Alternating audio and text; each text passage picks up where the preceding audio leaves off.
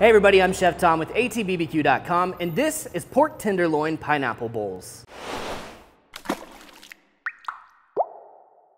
Today we're bringing you a recipe that combines pork and pineapple, which is a pretty fantastic combination, and this one kind of rides the line between American and Asian style barbecue. So let's get started by prepping up our pineapple and pork tenderloin. We're gonna start off by cutting our pineapple in half lengthwise, right through the stem, which we're gonna leave intact for presentation purposes, because we're gonna hollow these out and serve all of the toppings, all of the grilled ingredients inside of the pineapple. So we'll start here by making a cut down, just kind of cut out a square.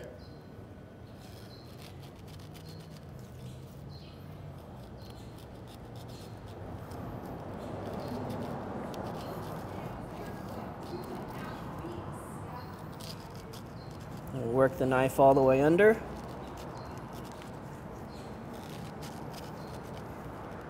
Pop that out. That's a pretty good chunk. We left a little bit behind, but that's all right.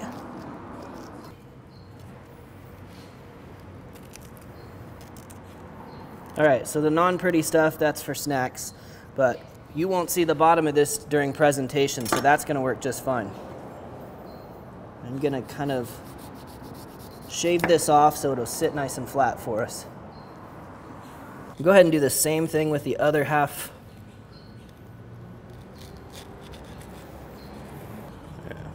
There we go. So we got the pineapple bowls cleaned up just a little bit. This is the interior, and this is what we're gonna be grilling, but we wanna get rid of that core, so we're just gonna cut around the core here. And we can discard the core, and these pieces here will be grilling. All right, so we got our pineapple spears that we're gonna throw on the grill along with the pork tenderloin. Speaking of the pork, I'm really excited. Once again, we've got some Cheshire pork from our friends at Heritage Farms. So we're gonna open up this package, get these all prepped up and ready to go on the grill. So there we have it, good looking pork tenderloin. We're just gonna clean this up, take off some of the silver skin from the surface here. So I like to cut myself a tab, hold on to that tab, and then just gently work your way down. This is a good way to make sure you don't end up cutting yourself. Give yourself something to hold on to.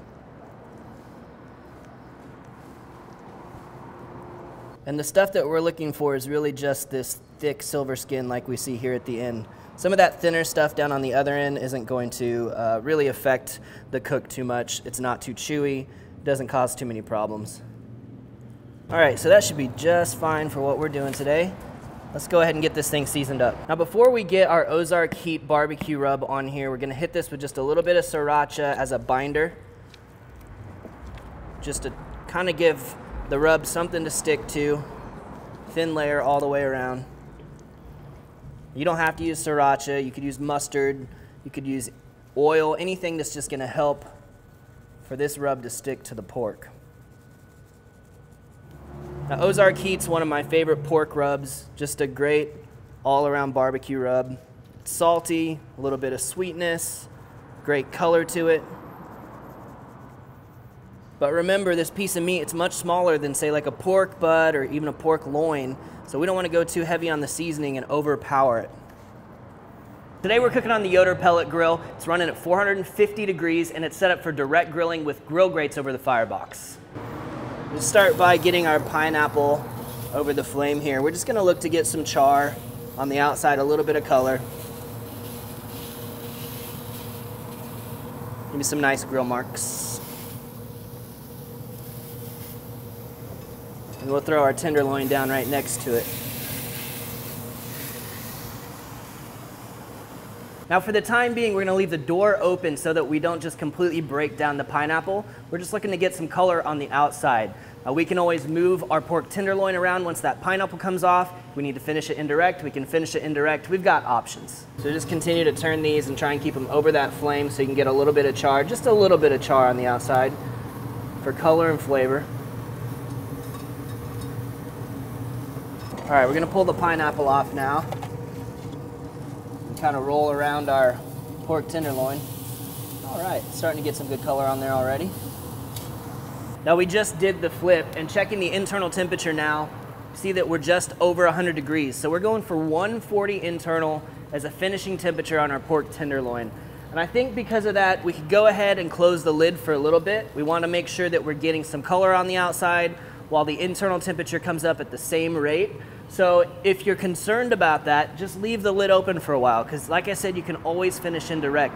But have your instant read thermometer on hand, check where you're at, and just follow along accordingly. So we're really getting some good char on the bottom side here. We're gonna turn this one more time, and we should be getting close here in the next 5 minutes or so. 127 now. So we're just creeping up on 140 now. We're gonna pull this off and let it finish with the carryover cooking. I'm gonna give the pork just a few minutes to rest before we dice it up and build our bowls. And in that meantime, we're gonna whip up a little sauce to go on top. So we're gonna start off with a cup of the Smoke on Wheels bootleg barbecue sauce, which is a really cool barbecue sauce. It's bourbon infused, but it's got soy sauce and some tamarind in it as well. Really unique flavors. We're gonna add to that a 1/4 cup of sriracha, as well as a 1/4 cup of white miso paste. So this is fermented soybean paste. Great umami flavor, lots of salt. And we're gonna sweeten it up a bit with a 1/4 cup of pineapple juice. We give this all a whisk to incorporate everything.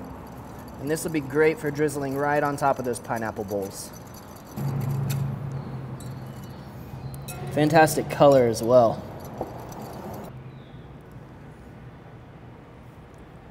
Ooh, that's unique.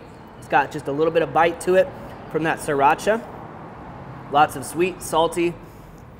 Man, the miso is really kicking off though. All right, I'm gonna go ahead and break down our pineapple spears into bite-sized pieces. And we can move right into the pork tenderloin. Very nice.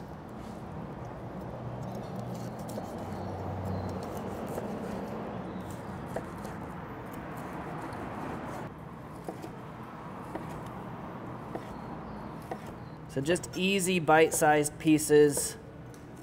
We want to get a little bit of the char on the outside, a little bit of that tender, juicy flesh from the inside. Keep running that through those juices because it'll soak them right back up. So let's go ahead and fill up these pineapple bowls. We're gonna start with a little bit of jasmine rice that we whipped up inside as our base. And then we'll just pile on top of that the pork, the pineapple, and then a drizzle of our sauce on top. And just finish all of that off with a little bit green onion. So a layer of jasmine rice down on the bottom. Pile on the pork. And then the pineapple. Get our sauce, our Asian barbecue sauce on there. And finish with the green onion.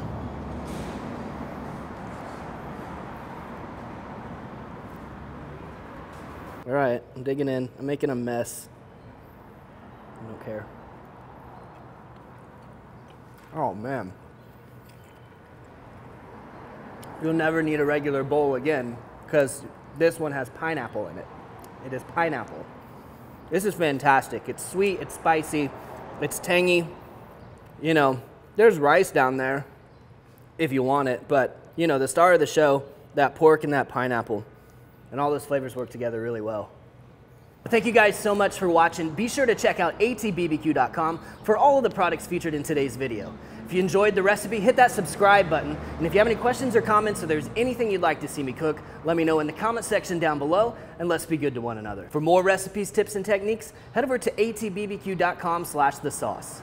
All Things Barbecue, where barbecue legends are made.